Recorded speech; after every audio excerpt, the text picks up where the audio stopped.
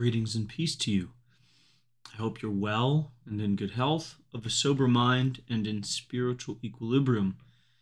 It is my great joy to bring to you today, and hopefully until I'm able to complete it, the Imitation of Mary, which is an updated reformation of the older Imitation of Mary, a companion book to Thomas à Kempis' Imitation of Christ. This is not the word-for-word same thing as that older translation and rendition. God willing, once I finish this, I'll go back and do that one. Obviously, as men, I'm a man, any man watching, Imitation of Mary can only go so far. But I encourage you, if you have a significant other, or if you are a woman watching this, who've come across this by divine providence, to stick around and pursue. There's so many beautiful things that you as a woman can learn from Our Lady, and we as men can even learn how to be better men in relationship to women through the study of Our Lady.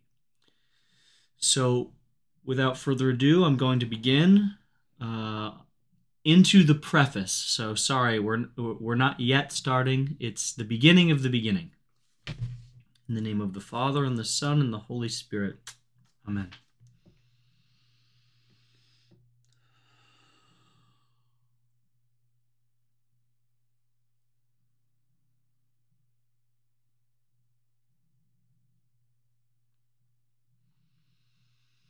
Come, Holy Ghost, Creator blessed, and in our hearts take up thy rest.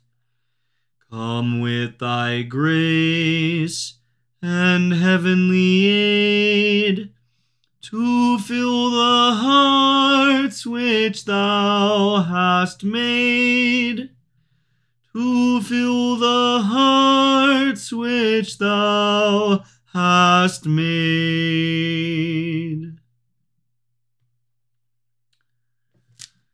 The Imitation of Mary by Alexander de Rouville. Preface. No sooner had the incomparable Imitation of Christ appeared than the faithful began spontaneously to wish for an Imitation of Mary that might be set beside Kempis's great work. Finally, a 16th century Spanish Jesuit, Francisco Arias, published a little book entitled The Imitation of Our Lady in Valencia in the year 1588. And it seemed that the prayers of many devout souls had been answered. But the work was not what they were waiting for.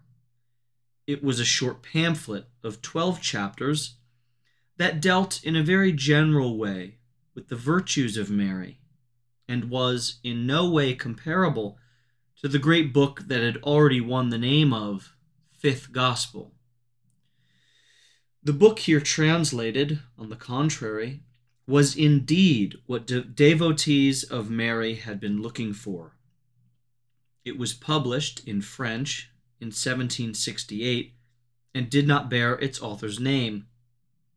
Italian translations of a later date did, however, have an author's name on the title page, the Abbé de Rouville.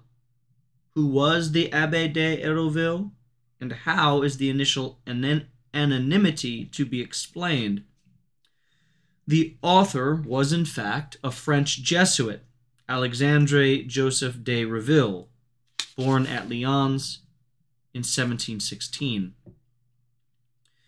After the Society of Jesus had been suppressed by Pope Clement XIV in 1773, he took the name Abbé de Rouville, thus assimilating himself, as far as title went, to the secular clergy.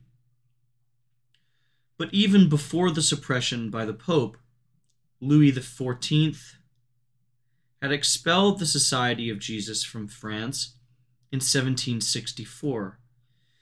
For this reason, when the Imitation of Mary was first published in 1768, it had to appear anonymously. The book quickly won a wide readership in France and Belgium and was translated into many languages.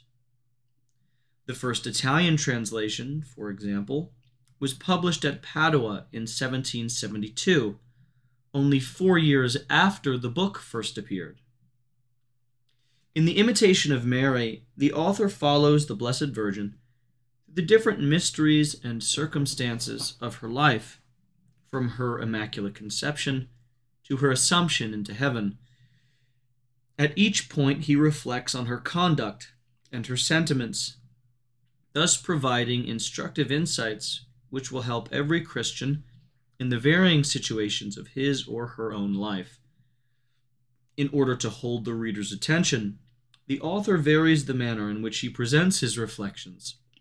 Sometimes he speaks to God, sometimes to Mary, sometimes to the reader.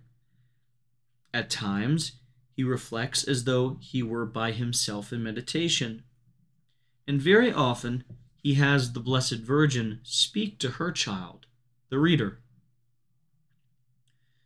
The order provided by the Mysteries of Mary is pursued through the first 3 books. The 4th takes a different approach, but the devotees of Mary will be pleased that the author here tries to sum up in a few chapters the various aspects of devotion to the Mother of God and the various helps for fostering, maintaining, and reviving the sentiments of respect, love, and trust which her children ought to have for her.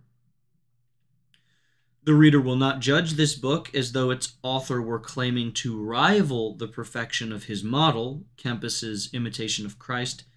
He professed, on the contrary, to be fully satisfied if only his book were not totally unlike its model. In fact, however, if we judge by the devotion and solid piety toward God and his Blessed Mother which fill these pages, we must say that author has not been unworthy of his more famous forerunner. Thus ends the preface. I hope you will continue to tune in. I hope to release chapters of this book, which are very short, every day.